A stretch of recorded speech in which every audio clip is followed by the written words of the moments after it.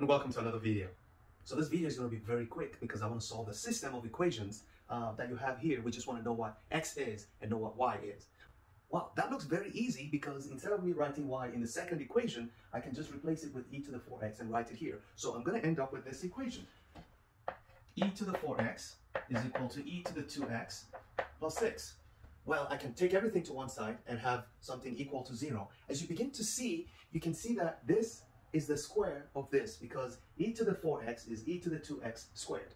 Remember your laws of exponents. Okay, so that's what we're going to do. And then this is going to be e to the 4x minus e to the 2x minus 6 equals 0. So now, if you remember, e to the 2x squared must be e to the 4x.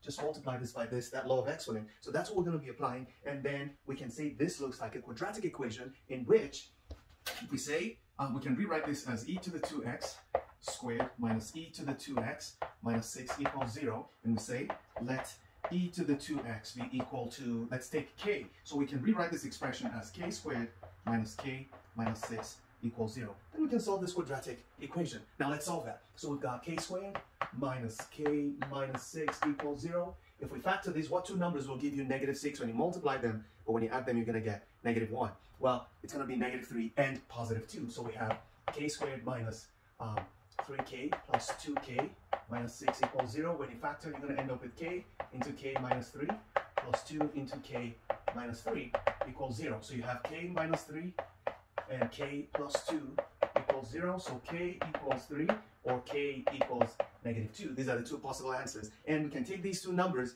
and plug them in here. E to the 2x equals k. Let's see how that's going to work out. So e to the 2x equals 3. That's one option. Or we say e to the 2x equals negative 2. Now listen.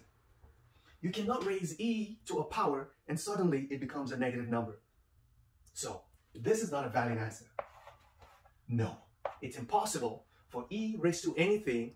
You can just raise a number, a positive number, to something, and that number suddenly becomes negative. It doesn't happen like that. So this is not a valid answer. Also, we're going to reject this one as an option. Okay, let's get y. Remember, y is going to be y equals, where is it? E to the 4x, e to the 4x, which we said is the same thing as e to the 2x squared. And we know e to the 2x from here is 3, so we can say y is 3 squared, which means y is 9. So we got our y. So what exactly is x? Well, we can actually solve for x, but why don't we just use y? No, let's use x to solve for x. Let's still use this expression. So what we have is e to the 2x is equal to 3. What do? Let's take the logarithm of both sides, okay?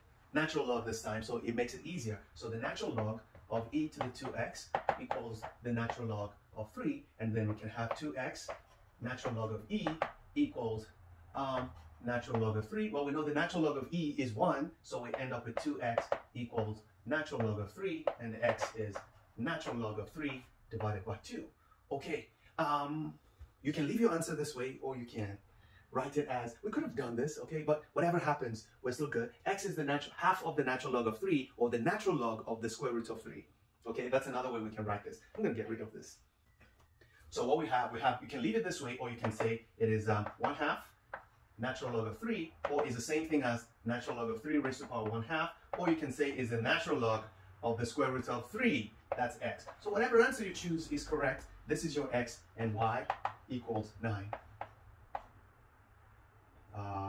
Put a box around it. So that's your x, and that's your y. Never stop learning. Those who stop learning have stopped living. Bye-bye.